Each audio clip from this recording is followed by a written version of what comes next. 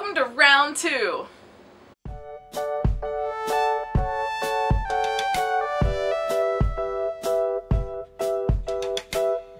Alright, starting off, we have I See You Everywhere by Julia the Glass. This just has reviews on the back cover. I hate that. So I don't actually know what it's about, but I'm going to assume since the cover looked cool that there's a hope and a chance that maybe it is cool, or at least interesting in some capacity. Julian Barnes, The Sense of an Ending. This one says it is about Tony Webster, a middle-aged man, as he contends with a past he never thought much about, until his closest childhood friends return with a vengeance. One of them from the grave, another from the maddening present. Tony thought he had left this all behind as he built a life for himself and a career that provided him with a secure retirement and an amicable relationship with his ex-wife and daughter. Hi. What? It's cat eruption time. So anyway, but when he is presented with a mysterious legacy, he is forced to revise his estimation of his own nature in place of the world. It's not a huge book. It has beautiful deckled edges. Sounds pretty interesting. He's still talking, so if you hear him, I'm just going to keep plowing. Zadie Smith's On Beauty. I remember when this was out.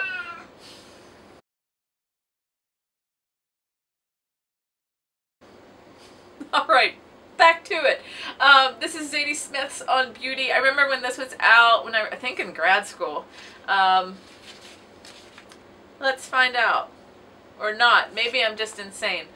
When would I have seen this? I was oblivious in 2005, so I'm not sure. But I remember I really enjoyed the cover, and I wanted to have it in... Oh, I moved my bookshelf, but there used to be another copy of her books here.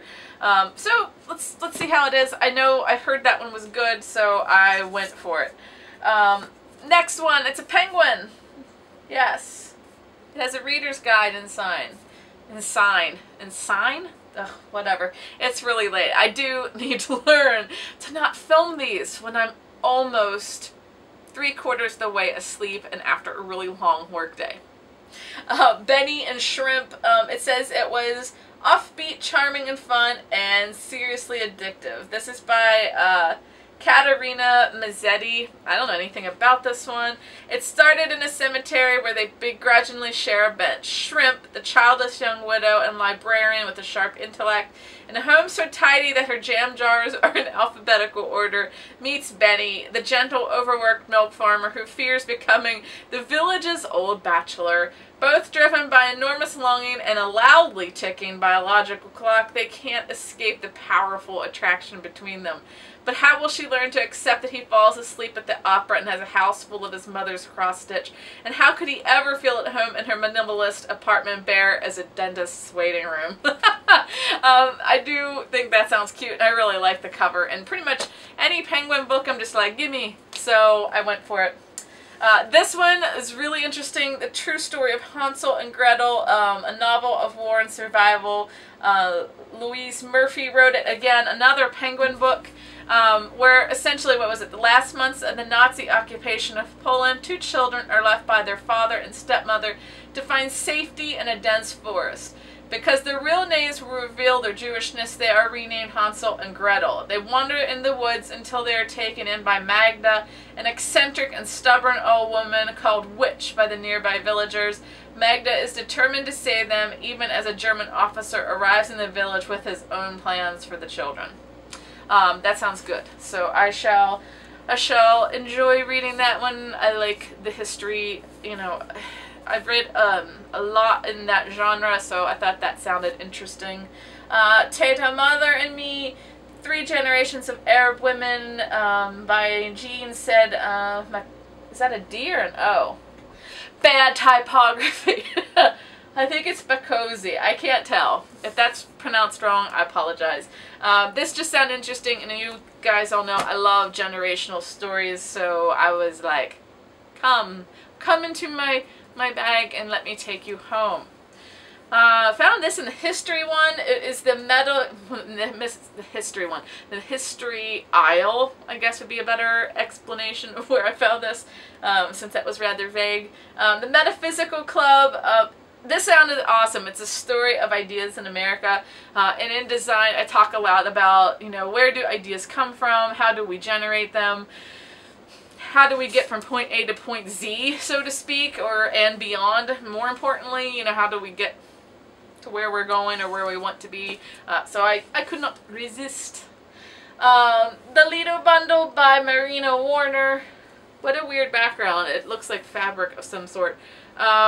So, when a mummy in the Museum of Albion is unpacked, and it is found to contain a bundle of curious objects and documents that tell of the wanderings of an unknown woman, Lido. So, that's not, the typography is tiny. It looks like it's 8 points, so it's going to be an interesting read. Good thing I got the glasses. But that one sounded very interesting. I don't know if I have a copy of this or not. I know I had it on my Amazon wish list at one point, and I've already talked about her because she was in, I think, my Curious Iguana haul. I'm pretty sure the one before that, but I think that was the one, the Curious Iguana. This is The Shoemaker's Wife. I don't think I have it. If I do, it's only $1, and then I'll just give it to someone else. I just remember really loving the cover, so I'm just going to be, what's the word? Shallow. I'm going to shallow and be like, it's pretty. But look at that spine. It's gorgeous. So let's read it. Name the back's pretty. It's just a really pretty book. Look at this. That's a beautiful end sheet. Let's see. The majestic and haunting beauty of the Italian Alps at the turn of the 20th century is the setting for the first meeting of Enza and Ciro, who meet as teenagers despite growing up in villages just a few miles apart. When Ciro catches the local priest in a scandal, he is banished from his village and sent to hide in America as apprentice shoemaker in Little Italy. Without explanation, he leaves the bereft Enza behind. Soon Enza's family faces disaster, and she too is forced to go to America with her father to secure their future. So that sounds really good. This actually will probably be one of the first ones I read, and first, before I do that, I'll find out if I have another copy or not. If not, that's a gorgeous hardback. I like it. Wodehouse, How Right You RGs. I'm actually going to talk about this later, probably within a month. I have a sort of addendum on all of these, so I'm gonna talk about that later. Oh, look, another Austen. So this is The True Darcy's Spirit, by the author of Mr. Darcy's Daughters. This is by Elizabeth Anson. It's either gonna be awesome or it's gonna suck. Let's gamble. Woohoo! We're getting down. I only have like 2, 4, 6, 8. We're down to 8.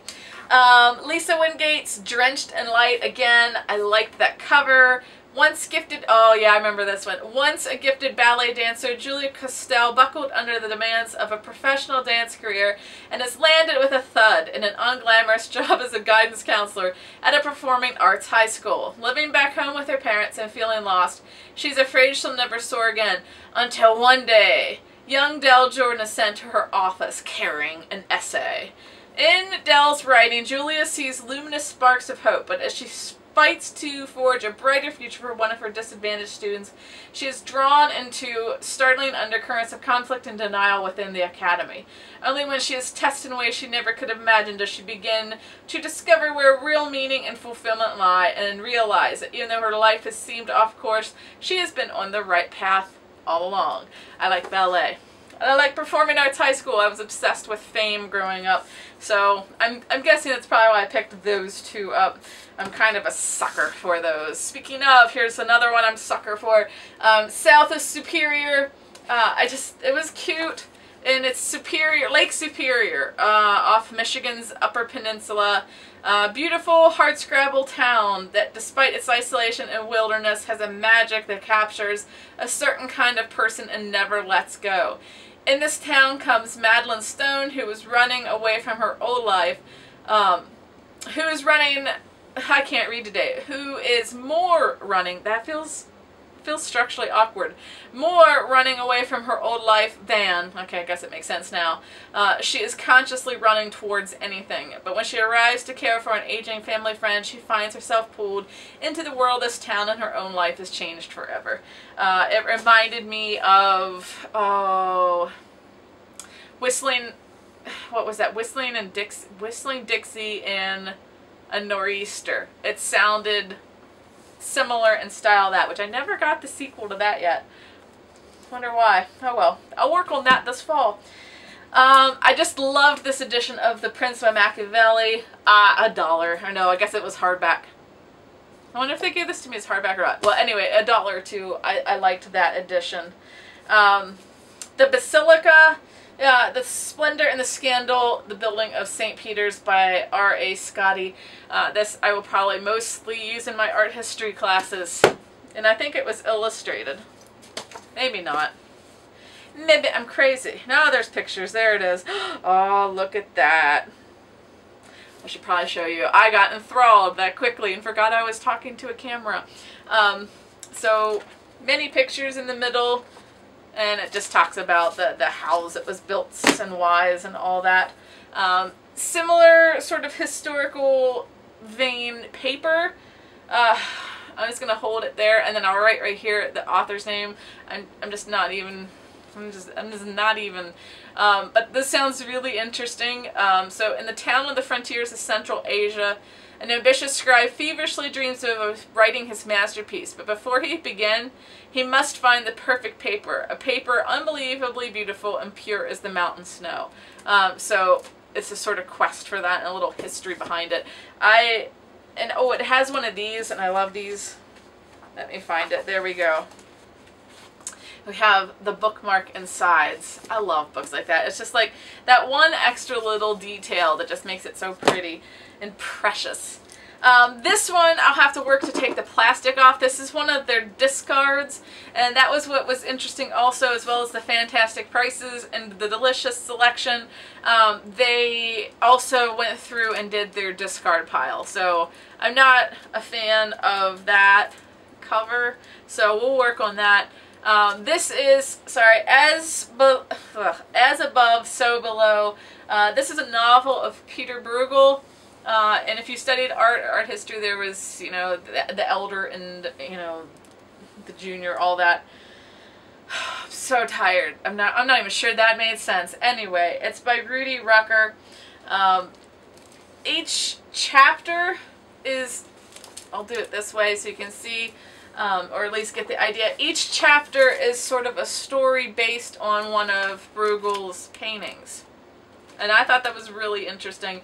This will probably just be one of those that I take to work also and read through. That's probably one of my second or third books, because I like Bruegel's work. If you live near a museum, check out and see if you have any of his work. They're really interesting, and the details are just so intricate, and the stories, and I think that's what I liked about that they wrote a story about the stories in the paintings. So it's like, it's about time. Out of the Flames. This is by Lawrence and Nancy Goldstone. This was a really interesting sounding book. Both a scientist and free-thinking theologian, I hope I said that right, Michael Servetus is credited with the discovery of pulmonary circulation in the human body, as well as the authorship of a polemical masterpiece that cost him his life. In the Christianity, whatever the next word is, sorry, I'm not even going to try it. I'm too tired for fancy words today. A heretic work of biblical scholarship written in 1553 aimed to refute the Orthodox Christianity of his old colleague John Calvin supported. After the book spread through the ranks of the Protestant hierarchy, Servetus was tried and agonizingly burned at the stake, and the last known copy of the Restitutio, God, that's probably not anywhere close, chained to his leg. But 3 copies did manage to survive, and this is about those. So it tracks the work's history, examining his life and times of the politics, etc., etc., etc. I have a tendency to collect anything about sort of the Calvinist era. I'm very interested in that, so sort of be interesting to see about that. And it's getting really late, so let's do the last one, and then we can all go to bed or to work or to lunch or whatever it is we're doing.